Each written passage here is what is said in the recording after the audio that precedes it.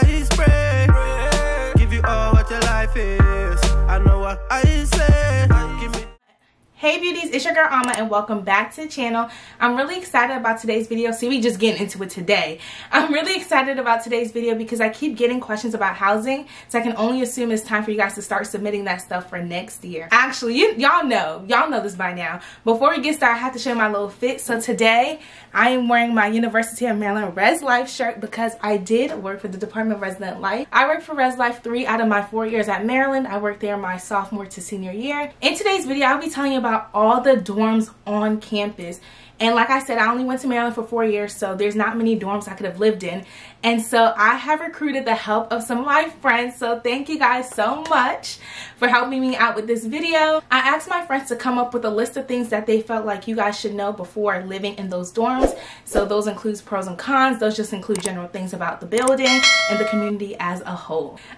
This is so exciting because I know this video is going to be amazing. So I asked 6 friends to help me film this video, and out of the 6 of them, 4 of them worked in Res Life for 3 years just like me. So we're very well equipped to share this information with y'all. And my other 2 friends, they live there, so they're very well versed in the topic at hand. So I'm going to start off with a general breakdown before we get into details of the dorms. So the University of Maryland College Park is split into 2 campuses. We have North Campus and then we have South Campus. And within those 2 campuses, so North and South, UMD has 6 communities where residence halls are located. Res Life, if anyone from Res Life is watching this, hey! So the 6 communities are the Cambridge Community, the Denton Community, and the Ellicott Community. These 3 communities are located on North Campus. Then we have Leonardtown, North Hill, and then South Hill, and those are located on South Campus. Yeah, I feel like I'm really breaking it down for y'all. Like, what? If you've not thumbs up this video already, what's up? Like, thumbs it up and subscribe. Let's keep it going. So within those communities are where the actual residence halls are located. So we have the campus, which separates into North and South, and then we have communities, and then we have the residence halls. So I'm gonna read the dorms in each community. So the Cambridge Community consists of Bel Air Hall, Cambridge Hall, Centerville Hall, Chestertown Hall, and Cumberland Hall. Denton Community consists of Denton Hall, Easton Hall, Elkton Hall, and Oakland Hall. Ellicott Community consists of Ellicott Hall, Hagerstown Hall, and La Plata. Leonardtown Community consists of Old Leonardtown and New Leonardtown. And then North Hill, dang, that's a lot. Oh my gosh, that's a lot. Whoa. North Hill has Anne Arundel Hall, Caroline Hall, Carroll Hall, Dorchester, Prince Frederick, Queen Anne's, St. Mary's, Somerset, Wacomico. Some people say Wycomico. I'm pretty sure it's Wacomico, but child, I don't know. And then this one, some people say Worcester, some people say Worcester. So it'll be all on the screen. And then South Hill also has a lot. I knew that. So it has Allegheny Hall, Baltimore Hall, Calvert Hall, Cecil Hall, Charles Hall, Frederick Hall, Garrett Hall, Hartford Hall, Howard Hall, Kent Hall, Montgomery Hall, Prince George's Hall, Talbot Hall, and Washington Hall. So the halls are named after counties and like different places in Maryland, so I think that's pretty cool. So we're going to start with North Campus and move in chronological order. So we're going to start with Cambridge Community. So shout out to my friend who did this. He wrote a lot. He was really prepared to give y'all all the tea. So he even wrote down his expertise so I can share it. And like I said, he was one of the people who worked in Res Life for 3 years. So he lived in Centerville as a freshman. He was a part of the Scholars SGC program. Like I said, he worked for Res Life. He knows a lot of the RAs, the CAs, the RDs, and many of the staff in that community, so that is perfect. I'm just going to read what he wrote. So Cambridge Community has 5 buildings. He starts off with Cambridge. Cambridge is the newest and nicest and mostly home to business scholars program. It only has 5 floors or something. When I get into Denton Community, you'll see how many floors those dorms have. But he says Cambridge has 5 floors, but they're very nice. So their bathrooms are very nice. And the main floor has a lot of study spaces. It has a really great kitchen and lounges. He said the basement has even more space to study and the lounges are very nice. So Centerville. Centerville has AC. It's mostly home to the Science Scholars Program. He said the building is split into North and South, aka the floors don't connect to the other side except the 5th and 7th floors. So I'll just explain that a little bit. Usually a floor is like this and you can walk, you know, cross to either side. So he's saying that you can't cross. It's split except on the 5th and 7th floor. It has a really spacious lobby with 4 study rooms and a huge study room in the basement. The kids in this building tend to be very STEM heavy and thus they do not go out often. Consider this building if you're focused on your studies. Okay, you heard him. Now we're going to talk about Cumberland. Cumberland has AC and it has a window unit. It's home to the Business Scholars Program. It has decent study space in the lobby, pretty big central lounges. The building has a lot of business kids, so they tend to go out a lot more. The RD is interesting, so don't cross her. And that is all he said about Cumberland. Up next is Bel Air. Bel Air has AC. It's a half building, so it has only 3 or 4 floors, and it's home to the Art Scholars Program. Then there's Chestertown, which has no AC. It's also a half building, so it has 3 or 4 floors, and it has no elevator. So consider that when you're moving in. And Chestertown is home to the ETE Scholars Program. And then he says, I hear these are really nice tight-knit communities in these half buildings. The population and makeup of these buildings are very scholar program driven, so they often have a shared identity. But keep in mind, just because these are like scholar heavy buildings, that not everyone who's in there is part of the Scholars Program. So then he goes on to say, so there's more. Beware, only Centerville and Cumberland have front desks. If you live in Centerville and Cambridge, you have to go to the Centerville front desk to get your packages, mail, spare key, etc. If you live in Cumberland, Bel Air, or Chestertown, also known as the BCC, I knew that, yes, the BCC, you go to Cumberland to get your packages, mail, spare keys, etc. Therefore, your swipes will automatically allow you to get into the Centerville, Cumberland lobbies if you live in these buildings. Okay, I feel like I should explain as I go. At Maryland, to get into the dorms, you have to swipe your ID and you automatically get access to the dorm you live in. But what he's saying is that some of the dorms in the Cambridge community don't have front desks where you can get your packages and stuff. And so if that's the case, if you don't live in a dorm that has a front desk, you will be given access to another building where you're supposed to pick up your packages. Cambridge Community has the Cambridge Community Quad, which has a lot of great outdoor tables, grass, and even a hammock. Oh yes, they do, Hammock Haven. It also has the Incon, which is called the North Campus Convenience Store, but we call it Incon because the times are really inconvenient. Y'all will pick up on that when you get to campus. And he says, finally, there's also CCC, which is a Cambridge Community Center, where there are multiple rooms where the scholars classes are held, but when there are no classes in there, it's a great steady space and it's open until 11 p.m. he believes. Y'all, that was a beautiful breakdown of the Cambridge community, but now he's gonna go into the pros and cons. So some pros of the Cambridge community are, it's a really great community to meet people, especially in scholars. It has easy access to the Incon. It's really close to science buildings, especially Centerville and Cambridge, but they're all really close. It's the closest North Campus community to the CS building. It's really close to Xfinity Center. It's close to Evely, which is the gym on North Campus. This is the main gym on campus. There's another one called Ritchie that's on South Campus. And you have easy access to La Plata Beach. The cons of Cambridge community are, it's kind of far from the diner, but it's not that bad. If you get stuck in Chestertown, well, good luck, Charlie. Yikes. Okay. The barn kind of stinks if you live in Centerville. Low-key, Cumberland has roaches, but they all have roaches, to be honest. Ooh. Bus routes are kind of bad to hear, but I didn't care if they changed anything. Construction is always happening, so yeah, the bus rides might be changed. And he said that the buildings are all kind of non-traditional, not like Denton, Ellicott, etc. They all have weird shapes. His closing remarks are, overall, the Cambridge community is a really chill community. You can find people that go out all the time, and you can find people who are really messing their schoolwork and everything in between. That was a very written and elaborate summary, description, whatever word you want to use, of the Cambridge community. He broke down each dorm and gave you guys some tea on the dorms, and he gave you pros and cons on the community as a whole. So shout out to you. Now we're gonna move on to the Denton community, which is my area of expertise.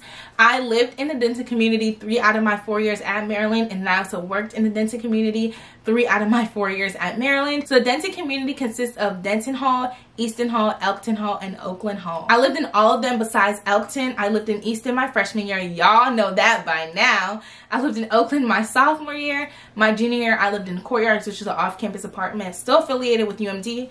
And then my senior year, I lived in Denton. Then I worked in the Denton community my sophomore through my senior year. So each dorm in the Denton community has 8 floors, so that's different from the Cambridge community. Specifically for Easton Hall, I would say Easton Hall houses primarily freshmen. As to who lives in Easton, honestly, I felt like it was a mix of everybody. There were regular students, so students who are not affiliated with the program. There were freshman connection students.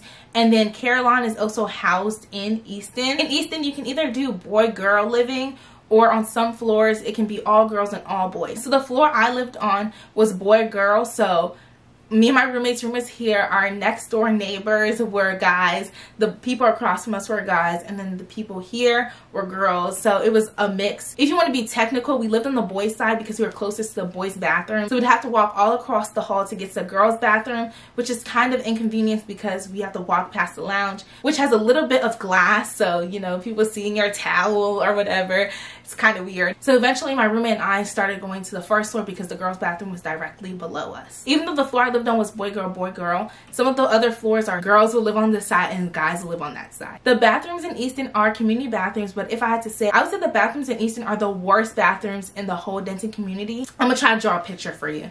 So this is the shower stall. It's like a box. Like just imagine, yeah, imagine this, a box, okay? So these are the walls right here. This is like where the shower faucet is, and then this is the curtain.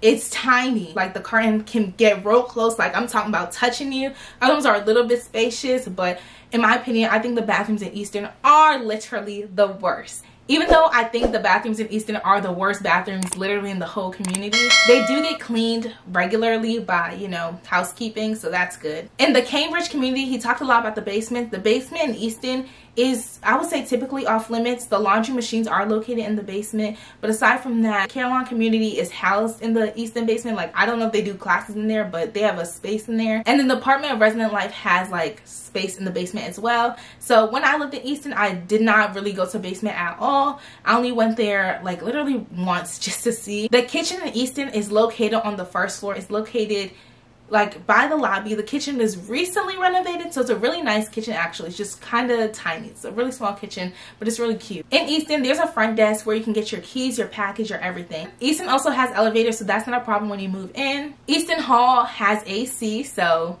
we love that over here. We love AC dorms, at least I do, child. But you can't control your AC, so that's the unfortunate thing. So that's all I have to say about Easton Hall. So now we're gonna move on to Oakland. That's where I lived my sophomore year. So in Oakland houses primarily sophomore. Whose car is that? Oakland houses primarily sophomores. Oakland is suite style. There's semi-suites and there are regular suites. For the semi-suites, there's a room of 2 people connected with the bathroom, and then another room is conjoined. So it's like 4 people sharing a bathroom. The bathrooms are pretty nice and spacious. It has like a little toilet stall, and then it has double sinks, and then it has like a little shower, you know, place to shower, and you can pull the curtain. Yeah, I'm filming a video, so. No way you beat your face. Oh man, here we go. Oh damn, mess with that fit though. It's a Rest Life video. Do you want to say anything, Mr. Former RA? Yeah, I do. What you want to tell the people? I'm talking about Oakland. I'm actually talking about Oakland right now. You talking about Oakland? Yeah, I didn't get too much in detail, but do you want to say anything? Yeah. What you want to tell him? So he did not really shed light on Oakland. I don't even know what I was saying before I called him. Oh, wait. Was I talking about? Okay, yeah. No one cleans the bathroom for you. You clean the bathroom yourself. But you can also go downstairs to the front desk and get some toilet paper. So those are the semi-suites. Oakland also has suite styles where it's just 2 people. So it'll be you and your roommate, and then y'all will share a bathroom. Similarly to Easton, Oakland does have elevators. I'm just going to put this out there. All the dorms in the Denton community have elevators. So in Oakland, the elevators are a little bit more fancy because they speak. Oakland was built in 2012, so that's the newest dorm in the Denton community, and it's one of the newest dorms on campus in general. Oakland has its own front desk where you can go pick up your packages, your keys, all that. Oakland has laundry machines on each floor, you guys. Washers and dryers, all of that on each floor. Oakland is real fancy. The basement Oakland houses Math Success, so there's a program on campus. If you need help with math, you can go into Math Success. There's like certain hours to operate, and then you can get help there. If you live on the first floor of Oakland, they have super high ceilings. Like, it's actually amazing. Overall, Oakland is a really pretty building compared to all the other buildings in the Denton community. It's just newer, it has more glass, it's just a prettier building overall. I would say if you're a freshman, I don't know if you want to live in Oakland. So when I lived in Oakland, like I said, was primarily sophomore. There was a freshman on our floor. He like got randomly placed there, and he was just telling us that it's hard to make friends in Oakland because we're all sophomores. He's a freshman trying to get acclimated with campus, but you know, we're sophomore. We think we know something because we finished our freshman year and we already have our friend groups. So he found that he didn't really make friends in Oakland as a freshman. I also have another friend. She's my year, but our freshman year, she got placed in Oakland, and she basically said the same thing. So just keep that in mind if you're a freshman trying to get into Oakland. Oakland does have AC.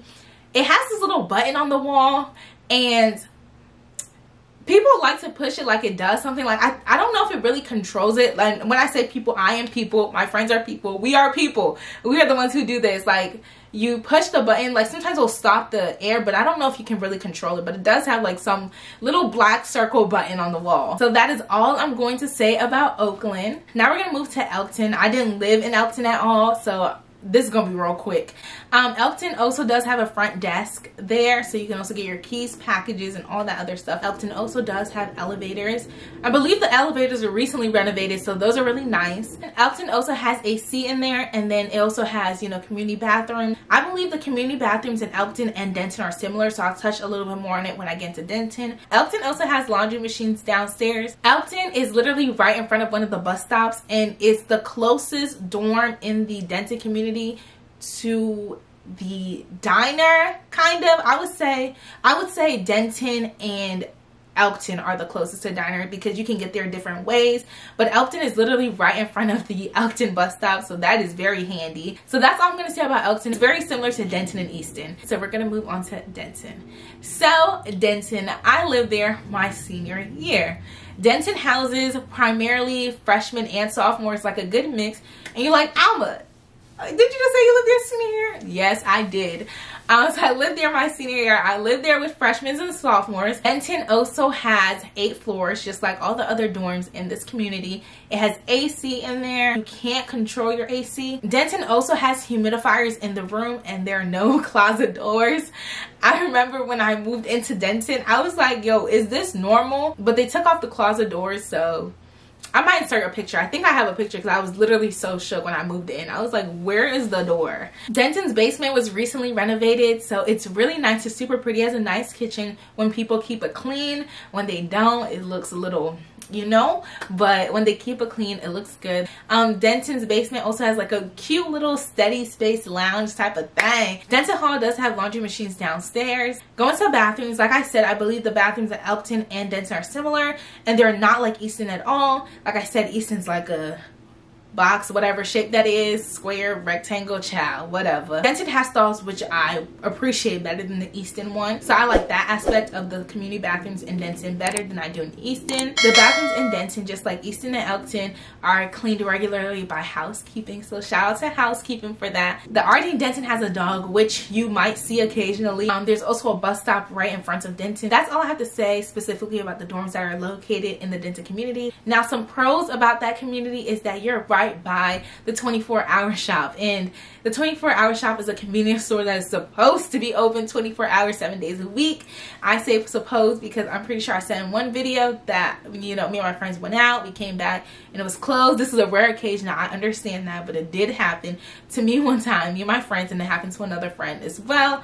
But like, that is a really off chance. For the most part, you're supposed to be able to get there 24 hours 7 days a week, so it's not like the income. Before midnight you can just walk in and, you know, you don't have to swipe, but after midnight you have to use your swipe ID to get inside. I'm not really sure if this is a pro or a con, but there's a diner in the Denton community. It's called 251. Now I say I'm not sure if it's a pro or a con because it's a diner, so it's like food that's close by. However, 251 is rarely open, like it has really limited hours. Another pro to Denton community is that it's close enough to Epley. You can definitely get closer, but it's not super far. Another pro is that it's close enough to School of Public Health, but you know, you can definitely get closer with the Cambridge community, literally. So that's all I'm going to say about the Denton community. Now we're going to move on to our last community in North Campus. So now we're moving on to the Ellicott community. So the friend that shared this information with me about the Ellicott community is an RA in that community, and he's been an RA there for 3 years. So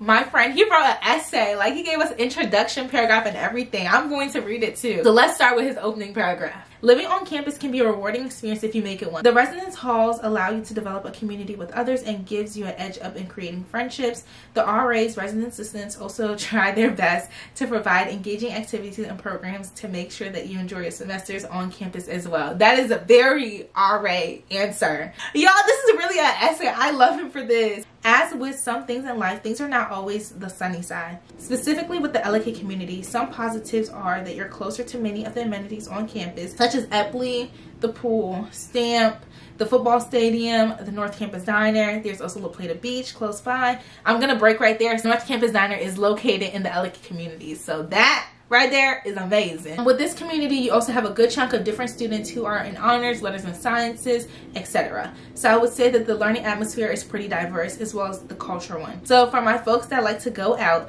the bus stops are pretty close, so you don't really have to run when trying to catch a ride. As mentioned above, the RAs are also really nice and have your best interests at heart. As previously stated, there are also some negatives as well. Although the diner is close by, some of the options they serve are a bit redundant and can be tasteless. Let's not get into the dining hall food, but I already gave y'all the tea about dining hall food. But yes, tasteless. Yes. However, the mozzarella cheese sticks and wing nights do be hitting, bruh. Wing night, hold on, it's taking me back. Give me a second, y'all. I will crush on wing night. Like, wing night for sure, you will see me at the diner at 7 p.m. that, yes, wing night, y'all will see me at the diner there with my wings and my mozzarella sticks. Those are good. You got to give credit where credit is due, and that I will give credit to UMD Dining Hall. Shout out to you and your wing nights, okay? I will give credit. Also, the community bathrooms can be an interesting experience. If you've grown up with your own room and own bathroom, switching to a shared space can be a little bit challenging, but you learn to get used to it. The laundry rooms can also get messy as well. The machines break down quite often. One of the biggest disadvantages, especially if you live in Ellicott or Hagerstown, is that there's no AC, so during the warm weather, your room can feel like a dungeon. But just know you're not the only one going through it. Y'all, that is all the tea on the North Campus residence halls, specifically broken down into communities and then specifically broken down into more details about the various dorms in those communities. So now that we're done with North Campus, we're going to move on to South Campus. We're going to start off with Leonardtown because, you know, we just really going in chronological order. So my friend who shared her thoughts about Leonardtown, she also worked with the Department of Resident Life for 3 years, and specifically she worked in the Leonardtown Community for 2 years. So Leonardtown is broken up into apartments, and she said for New Leonardtown, each apartment has 2 doubles and 2 singles. She said for Old Leonardtown, it varies, but it's usually 2 doubles. She's heard of roaches, mold issues throughout all of Leonardtown, but she's not experienced it. I'm not to be on the first floor because there are more bug issues. There's no in-unit laundry because the laundry machines are located in the community center. There's a larger living space compared to other places on campus. Some units have updated appliances. There are no microwaves. There's one in the community center. And it also can be loud since it's behind Frat Row, which always have parties going on. And then she also says that Leonardtown is far from campus. It's like a 20 to 25 minute walk to McKeldin. It's near Route 1, so you can walk to, you know, restaurants and bars. You can control your own AC and heating, and they have a nice kitchen. That is all the tea on the Leonardtown community. Now we are going to move to North Hill. A friend who shared things about North Hill lived in a lot of these dorms. She said that the pros of living in this community, that's close to classes and it's close to one of the dining halls. It's close to McKeldin, and there's a shop nearby. I think she's referring to the South Campus convenience store. So that one, I believe the hours are better than Incon, but they are not as good as the Denton Community. It's close to Stamp, it's close to Jewish Center, it's close to Chapel, it's close to Muslim Center. She's basically saying that this community is super close to a lot of things, but she said the cons are that most of the dorms do not have AC, it's old, it has mold, it has crusty bathrooms, jail cell-like rooms. They can get really hot in the summertime, almost like you're in a sauna. Most freshmen don't live there, so if you're a freshman, you know, you might not want that. Most of the times you have to go to different buildings to get packages, so because they don't have their own front desk. Similar to the Cambridge community, not all the dorms have front desk, so you'd have to go to another dorm to go get your packages. She said that also then rodent problems, small closets, crappy lounges, unless they were renovated. So that is the tea on North Hill. Now South Hill. South Hill has a lot of apartment style, so I got 2 friends to share their, you know, experience with me. So they lived in different buildings, so they're both gonna share what they thought. I will say that the all-girls dorm is located in this community. So for Baltimore Hall, my friend said Baltimore Hall was beautiful. I like that it was an apartment. So while you're on campus to experience everything, you were also in your own space, like the apartment. South Hill was beautiful, and we were close to Baltimore Avenue. Is that what it's called? Baltimore Avenue? Why does that sound so... Route 1. It's all the same, but I've not heard of being called Baltimore Avenue in a long time. It was a bit far from North Campus, but it was great. So for her, she would go to Annapolis Hall to get her work done or just meet up with her friends. She would also pick up packages from the Annapolis front desk. She loved living on that side of campus. She said that she thinks anywhere on the quad, so Allegheny, Montgomery, are all great places to live. Her bad experiences came from the school, like there were mold issues in her apartment. Once their heater broke and they were without heat for some days. She'll say that since it's an apartment or a suite, you might want to live with someone who shares your own idea of cleanliness because you have more space to clean out besides your room. So that's the bathroom, the living room, the kitchen, and you guys have to take out trash. And yeah, she said some cons are that during the weekend there was constant noise of people going out partying, and sometimes they would have people drunk lying on their like walkway. For Calvert Hall, it says pros of living in Calvert Hall is you lived in an apartment style room. It was 2 floors, a full kitchen, a living room. The bathroom was nice. She was able to bus people in from her apartment, and she didn't have to walk all the way downstairs to let them in. And it's close to the dining hall. The cons are that the rooms were small and it was a double. There was no elevator, so that made moving in a nightmare. And there's just so many steps because she lived on the 3rd floor. No laundry in the building. She had to go to Hartford, and it's not close to the main bus stops. So you guys, I hope you guys enjoyed listening to all the tea that all my friends shared about the communities at Maryland, and specifically the residence halls at Maryland. Yo, I gotta go. Erin is waiting for me, but I hope you guys enjoyed this video. Don't forget to thumbs up, leave a comment, subscribe, and I'll see you guys next week Sunday for another UMD video. Bye, beauties. I met a girl from the UK. She a dime, she a cutie. I tell her come if she wanna see me. She love the green and she love when it rains.